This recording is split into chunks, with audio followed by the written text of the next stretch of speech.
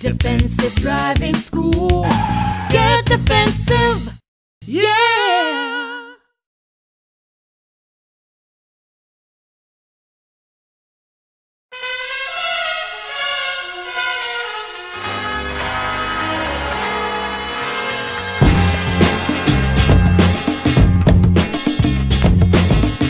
Highly secretive, powerful, ambush predators that glide through streets preventing traffic. Here is the Tailgater.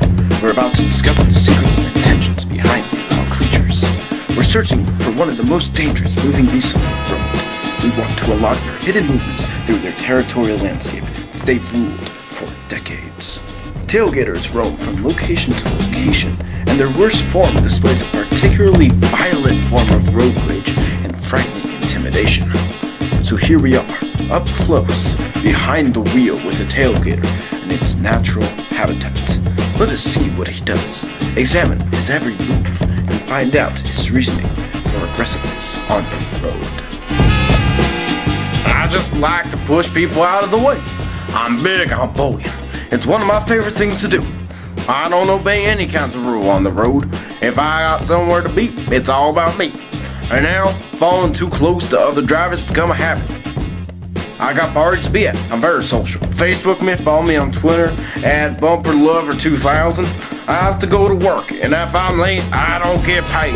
I have to get home early to watch the lifetime screening of The Notebook before my parents get home. You see, I have things to do. People better get out of my way. Well, there you have it. This hazardous animal lurks everywhere, so beware.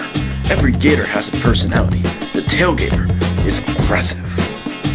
The tailgater thinks he rules the road, putting him and others in danger. Oh, there's a tailgater now. So dangerous, so powerful. A true king. Oh, crikey. The tailgater's unsafe acts have cost him his life.